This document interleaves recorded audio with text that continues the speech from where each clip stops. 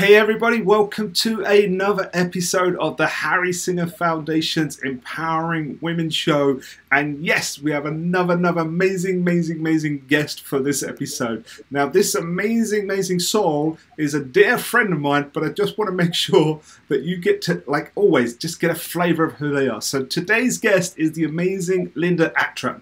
Now Linda Attram is speaker, author, mentor, businesswoman, and so many other things, as you're finding out on the Empowering Women Show, right? As a guy, it's not for me to tell you how many amazing things that women are doing, right? But let's give you a little bit more of a flavor of the achievements, the success that this person has achieved in the years so far. So she is a best-selling author, and she'll tell you a little bit about that book in a second. And I also want you to be aware that she has been a successful businesswoman for over 20 years, predominantly in property, and she has like over £1 million portfolio of business and properties and so on there. But she's also got history in HR, so we're going to find out about what got her to where she is and what she does now. But also on top of that, she's the leader of a community of business women in Accra in Ghana. On top of that as well, she created a platform for mothers in business. And we're definitely going to be talking about mothers in business today. And she is, check this, she's a martial artist. You don't mess with this woman, right? She's a second Dan black belt as well. Now think about that for a second. You know, being a mom, being a business owner, doing all, and then being a martial artist, it takes a lot of discipline, a lot of commitment, a lot of drive. So one of the real beautiful things about this lady is she's consistent and authentic, and you're going to find that out in a second. On top of that, she was awarded the Global Woman Exceptional Award in 2020, so she's that current award winner for that. And I always leave it right to the end, but it's definitely not the least. She's mum to 3 precious diamonds, and it's been an honor for me to see those diamonds grow and glow and shine just through, you know, Linda and Mac and how they've raised these amazing diamonds. And her mission is to inspire and empower women globally to be more and achieve more. Without further ado, let's bring on Linda. Thank you for taking the time out today and joining us here. Hi, Harry. Thank you so much for having me on your show. It's an absolute honor. Really looking forward to this interview. Brilliant. Did you enjoy the introduction there? You're like, well, that's me. It's fab. I was like, who's that? I was like, who's that person? She sounds fab. And it's brilliant. And you are. And you know what? Like I do in all of my episodes here, I want people to know how amazing the guests are, right? But most of the guests that we bring, they're so authentic, and it's, you know, being the star and blowing your own trumpet isn't your major thing. And I want to get people to feel who you are. So let's do as we always do. Let's give people a little bit of backstory of, you know, what your journey was to get you to come and start doing all these amazing things. So please do share. Thank you, Harry. Thank you for the opportunity. So my life has not always been this way. As a young child, I was very shy. I had low self-esteem, low confidence. I had a gap between my teeth, didn't want to smile. I felt like my teeth were going in nautical directions, north, east, south, and west. And so that made me feel really unconfident. And at school, I made some poor decisions because of the way that I looked. I had this desire to want to be popular. So I was hanging around with the wrong sorts of people, focusing on being popular rather than on my education. So I ended up leaving school with very little education. I left, I think it was with one, it's called CSC in those days because I'm a bit of an age. And that was in RE. And I had no intentions of being a nun, so that wasn't really going to help me. And school, I realized, you know, the error of my ways. I realized I had to, you know, if I wanted to have a career, I needed to do something very different. But I was still very shy, still wanting to be accepted, still wanting to be liked. And so I went back and I re-educated myself, and I got my English and my maths qualification. And then it was time to go to college, because being a woman of color and the sort of school that I went to, it wasn't expected that you would go to university. That was never on the cards. And the school that I went to, the headmaster, he actually was murdered outside the school gates. Philip Lawrence, his name was, many years ago. Yeah, I remember. Yeah. So, yeah. So a school in Maida Vale, that's the school that I went to. And so when it came to, you know, going on to college, I thought, what am I going to do? What am I going to do with my life? And I'm the youngest of 4 girls, and all of my sisters, they were all in secretarial work. So I just assumed that's what I needed to do. But there was something inside of me saying, I want to do something more, but I didn't know what that was. And I didn't have the confidence to even think about, you know, thinking about something much bigger. So I went to college and did my secretarial course, you know, office procedures. And then it was time to go to work. And I don't know, Harry, I don't know how I got through the interview, but I did. I managed to get through an interview, and I got my first job with a high fashion retailer, Burberry's and the Scotch House Limited, working in the HR department as an admin assistant. The thing was, though, Harry, you know, I loved the job, but I did what I needed to do. I did what I was told to do. But when it came to things like socializing or at lunchtime, I just didn't have the confidence to have conversations with people. And I would actually bring my lunch into work because I was fearful of going into the canteen and having a conversation, thinking that I might say the wrong thing, or I might, you know, look stupid or say something stupid. So I'd actually take my lunch and I'd bring it into the toilet cubicle, and I'd eat my lunch in there on my own, really, really quickly, scoff it down, because I didn't want people outside to think that I was in the toilet for too long, and all sorts of nonsense was going through my head. And that was a really dark period of time for me, because I felt that I was good enough to be employed by somebody, but I just didn't have the confidence to continue that in terms of a social interaction. And what got me out of that was I had a boss, her name was Christine, and she saw something in me that I didn't see in myself. And so as you have your employer reviews, she would speak to me and she'd talk to me about different opportunities in terms of progressing in HR. And that was one of the very first times when somebody had actually taken some notice and attention in terms of me as an individual. And that was very strange for me to sort of accept.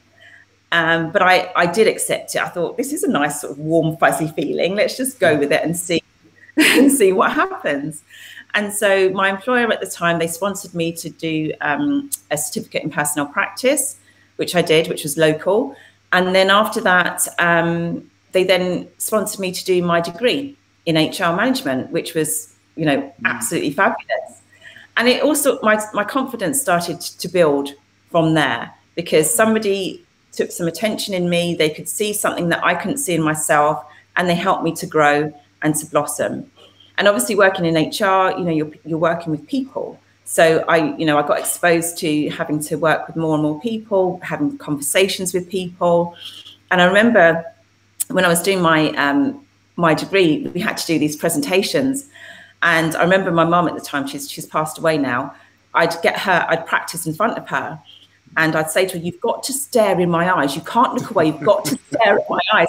And then she'd like momentarily look away. I'm like, no, you've got to look at me all the time. Because I was so petrified of people just staring. And I had to do this big presentation. So, you know, all of those sort of things helped me to gain my confidence. And so as I was going through those years, you know, I then started, you know, being more social, having friends, started dating, etc. And then eventually I met Mac, my husband, and we got married fairly quickly because we fell in love very quickly, which was lovely. And then we started having children. The thing was that when we first started having children with my first daughter, it was great, as it is, you know, because it's a blessing to be a mother. But I also felt that my confidence was starting to go back to what it was before. Because all of a sudden, I wasn't Linda. I was being called mum, or Mac's wife, or Tiana's mum, or whoever's mum. And it was like, every time I heard those words, mum, it was like Linda was being stripped away. And I felt really, really frustrated about that, because I'd worked so hard for so many years beforehand to move on from that. And here I was back again, a married woman, a responsible mum. I should be having the time of my life, shouldn't be worried about my confidence. And that was really, really difficult for me to get over. And although I had, I've got Matt to talk to, it's not like having another mother, because I thought I was the only one going through that. I thought that, I couldn't cope. I wasn't a good enough mum. And it wasn't until later on, many years later, that I realized that this is something that affects lots of mothers, because motherhood doesn't come with a handbook. It doesn't come with a shiny qualification. You just don't know what to do. You just get on with it. You can get advice from other people, but it doesn't necessarily mean it's going to work for you. So I had to, again, do some work on myself. But it was different this time, because I was surrounded with I was able to access like-minded people, so that I could go on to development programs and do certain things to build my confidence back up, because I'd always be in the background. And it's only recently, in the last sort of few years, that I've had more confidence to sort of come more forward and to be helping other women in terms of the experience that I've gone through, to help them to know that it's okay not to be okay. And it's okay to feel the mum guilt and, the isolation and things like that, because it happens to us all. So before we even get into, the book and Mothers in Business and all the things you do now, it's like, I want to take a breath there on, you brought up something amazing that, I haven't ever heard it put that way before, and then you eloquently said again, like, so many other women, and especially mothers, would experience to have that thing of you built yourself up and then you become a mother, and then your identity starts getting shaped as a mother, and it's like it's mother and then all these other things that are attached to it. And so first and foremost, for anybody that's listening and watching, especially the women that go, yeah, I know exactly what she's talking about. As a guy, I needed to hear it in that way. So thank you so much for that. And the other part is, the stuck out for me, that as you started out, like when you've even told me before about, I used to be shy, and not like those.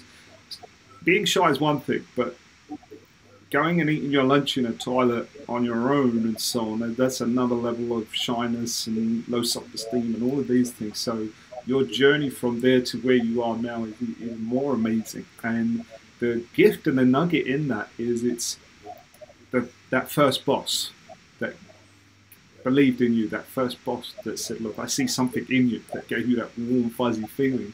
You now get to be that person that believes in other women, especially mums and those that are in business. So give people a little flavor of, first of all, tell us about the book, how that came about and all the rest of it, or whichever order you want. It's give us a bit on the mums in business, what you do now, how you believe in them, and really give us a flavor of, like, their experiences like you just had. So yeah, go for it. Maybe I'm excited to hear that.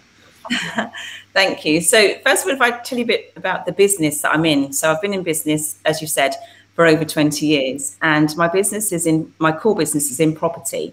So I purchase property, redevelop them, and then rent them out to people that can't afford their own homes. And I also build property as well and manage properties for other landlords. So quite a lot of plates spinning.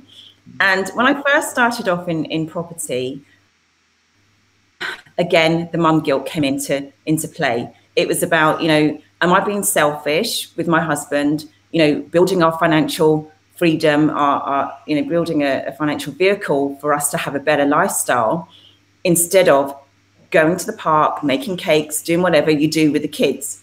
Because there was a period of time where every weekend we would take our kids to these properties that weren't clean, they were dirty, because we couldn't afford cleaners. They would sit on this mat with their toys. They weren't allowed to move because I didn't want them touching anything dirty. My eldest daughter had to play mum, and I would be painting or cleaning these properties. And I thought, absolutely like the worst mum in the world. And, I know that a lot of mothers go through this as well. But the key thing that I want to say to your audience, if you're going through this, what you feel, your children don't necessarily feel. Because what I learned many years afterwards, when my children were old enough to have that conversation, and I shared this same story with them, is that they loved it. They actually really enjoyed going out to these properties every weekend and just watching us work away. And they just sort of like had the whatever they had, their little toys, their books or whatever. and they really enjoyed that. So all that guilt that I felt wasn't really necessary, but at the time it felt like it was just such like a big burden on me. Yeah. I would be painting, cleaning and crying at the same time, thinking, what am I doing? To them, they're having a wild adventure at some new place. So exactly. Yeah, amazing. Exactly. Yeah. So I use that experience. I use my 20 years in business to help other mothers. And the reason why I do that now is because I've built up my confidence. And I feel that, you know, my business is in a place where my staff, who are also mothers, can run the property business for me. I just need to oversee it. But it's my time to give back and to help and to serve other women on their journey as well. Because I had quite a significant birthday earlier this year. So I'm in the other half of my life cycle, so to speak. And she's 21, everybody. She's finally become an adult. and I want to make sure that this second half of my life cycle is much more richer than the first half in terms of giving and serving. Yeah. And that comes from a place of love. And I think because I've learned how to love myself, which I didn't before. I've learned how to give love and to receive love. And when if you're fortunate enough to have two parents and then they pass away, and which mine have, and you remember the love that you have from them and the legacy they've left, then all I want to do is just create a great legacy for my children to have great memories, but also at the same time be able to help other women experience not necessarily what I've experienced, but to their own experience, but create their own magic and make the most out of their life rather than people pleasing, which is what I did a lot for many, many years, until I realized it doesn't matter what people think about you. They're going to think it anyway. You just need to live your life for you and your family. Absolutely.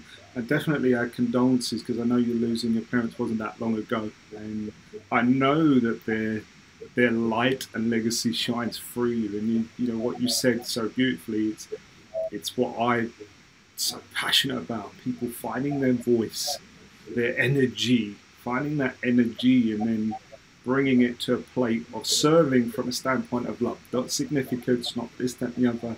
And you know, your children, your precious diamonds, are testament to that legacy. And so, you know, let's move into another part of the section where we got Linda Attram here, right? So you've had all those years of experience. You've got so many women, especially like, you know, you're leader of many communities of women, you know, over in Ghana.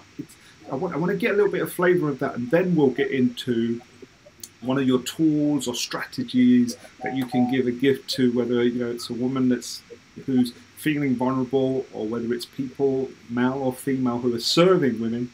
You know, they'll get a tool or something that you can give them to use and apply. But let's just before that go into about the book and all the communities of women you get to serve, because you're not just doing it randomly, right? You're definitely believing in a lot of women, but being that leader and growing communities. You're not growing lists like all the other people. You're a major influencer for the community. So give us a little bit about all the communities that you're involved in, not just, it's not just being like a UK thing. So give us a little flavor of that, and then we'll move into like a tool that you can share with everyone. Thank you. So yes, one of the key communities that I'm part of is Global Woman. And I've been part of Global Woman for approximately the last 3 years. Started off as a member, and earlier this year I was appointed as the Regional Global Woman Director for Accra, Ghana. So, that's a real honor for me. And the reason why I chose Accra, Ghana is because that's where Mac is from. And, I have family connections there. And because in Ghana, there are over, in terms of the female population, over 46% of the female population are actually business owners, but they're all local business owners. And their businesses don't last for longer than, on average, about 5 years. So bringing Global Woman into Accra, Ghana gives us the opportunity to give them the resources to help them to connect with other women globally, but also the opportunity to do business globally as well. And so I'm so passionate about the work that I do with Global Woman and having the opportunity to, to serve in Accra, because it's so much needed out there. And with Global Woman, and just going back slightly to the question that you asked me before, was I had the opportunity to be part of, I don't know if you can see this, the book project, which is called The Mind of the Female Entrepreneurs, How to Think and Act and Succeed in Business. And in this book, I wrote my story. So a version similar to what I've just described to you. And I was able to articulate that in a way that I've never been able to do before. Somebody that left school with no, very little education, to, eating their lunch in the toilet, to now, heading up a community in a country in Africa, which, for me is a great achievement. But more importantly, it also enables me to leave a legacy for my children, because they will have this story, in print for all of their lives. They can hand this down to their children, their grandchildren, and for years to come. So the work that I do in did you get that warm, fluffy feeling again? Warm and fluffy. Absolutely, absolutely, brilliant. Yeah. So I use the book as a tool to inspire the ladies, and I use my story as well, because if I can come from where I came from and do all of these things, so can any woman. They just need to be around the right type of people, like-minded people that are going to uplift them, inspire them. And that's what I do at my club meetings. We have lots of fun. Let's do that now. Let's give them something that will inspire them, uplift them, straight from the Linda Attram School of Empowerment. Go for it. Okay, so the tool that I'd like to share is, being a woman and being a mother, always juggling between motherhood and business, is doing daily affirmations. Now, everyone can do affirmations, but for me, I don't always have, the whole hour, half an hour to sit down and, focus on, the incantations or whatever. So what I do is I record my favorite affirmations in my own voice with my favorite music in the background. So my favorite music in terms of relaxing is classical music.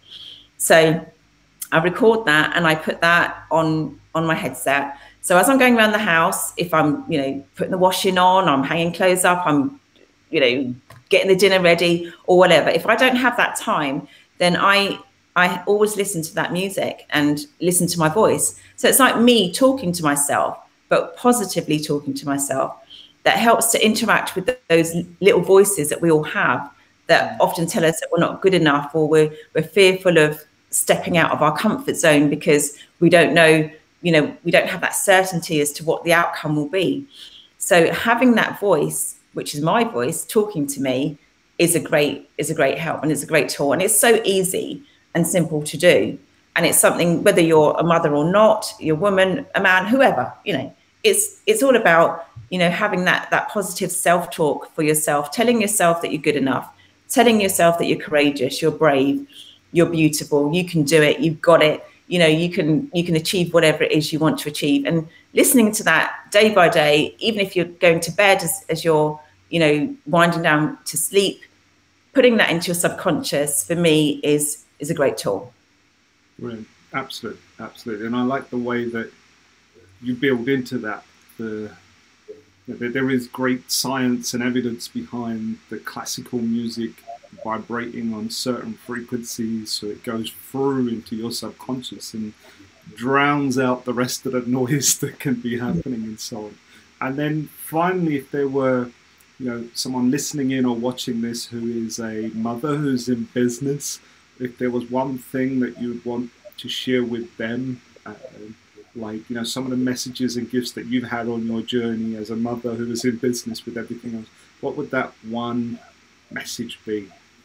And I'm sure there's many, but choose whichever one comes to your mind. Yeah, thank you. So my one message would be, being a mother is only one part of who you are. And your family deserve all of you, not what's left of you. And you can't pour from an empty cup. So make sure that your cup is filled with lots of love for yourself, as well as your family, and lots of energy. Yeah. And that would be my message. Amazing, amazing, amazing, amazing. I can feel that. So now what's next? What's next for Linda Attram? Right? So what's happening now? What's coming next? And then we'll get to the end about how people can follow your journey or even learn more from you. Yeah, so what's next for me in terms of Mothers in Business is continuing with the work, serving mothers around the world, building on my mastermind classes, which we have every month. We also have a 6-month program, so we're building up on that and just advertising that really well. And in terms of Global Woman, it's really about connecting with more and more women out there, getting them onto the platform, exposing them to all of the benefits of membership, and just serve. That's what all I'm about. Yeah. Brilliant. So how can people follow the journey? How can people find out what's going on? And even if they want to reach out to you and ask questions and so on, what's the best way? Yeah, so the best way is to contact me via social media. I'm in LinkedIn under my name, Linda Attram. I'm also in Instagram under my name as well, and in Facebook. So you can contact me there. And I have my own website called Mothers in Business, if you want to connect with me regarding Mothers in Business. And you can download a free ebook as well from there. That's on the website, right? Yeah, it is. Okay, brilliant. Because we'll put all the links on there. And if you want to get that free ebook, go to the website and so on. So you're not on TikTok or anything with your kids and so on. No. I saw one with the whole family where all of you were in harmony, and then I called Mac and went, "Bro, you need some dancing lessons." I was like, he was like, oh, I was confused. It's like, but it was so beautiful, and I love that how you've all managed to have that beautiful harmony. And every day's not like that, but it's my opportunity to just say thank you to you guys for being that shining light as a family for so many other people, because I know you're focused on mums in business, but you as a wife, as a mother, and then all of you as a family, we all need to, of course we see the show reel, we see the highlights, right? But those highlights are still part of it as well, and sometimes it's that being that flame and that role model for other people. So thank you for that, and thank you for taking out time in your busy day and maybe taking off the headphones with the classical music to join us today. And you've added a lot of value to all of our community. So Linda, thank you so much, bro. Keep doing what you do, and our community is here to serve you because we know you're serving others. But thank you for taking that time out. Thank you for your time. It's been a wonderful interview. Thank you. Really enjoyed it. Brilliant. Let's wrap it up as we always do. So there we had it. Linda Attram. Watch this video again. Share this video with others. And if you got value from that, please, please, please share and comment, or reach out to Linda and let her know how amazing she is. And as always, you've got all the links here for the foundation, make sure if you haven't subscribed yet, if you're watching this on because someone shared you the link, come and subscribe to the Harry Singer Foundation YouTube channel, where you will get more episodes of empowering women, but you will also be able to access the show Empowering Youth if you want to take that. And all the details on the website there, Harry Singer Foundation. And if you want to donate to the Youth Leadership Summits or the Women's Empowerment Programs, that's where you can do it. So once again, thank you for joining us, and I look forward to connecting with you on another episode of Empowering Women.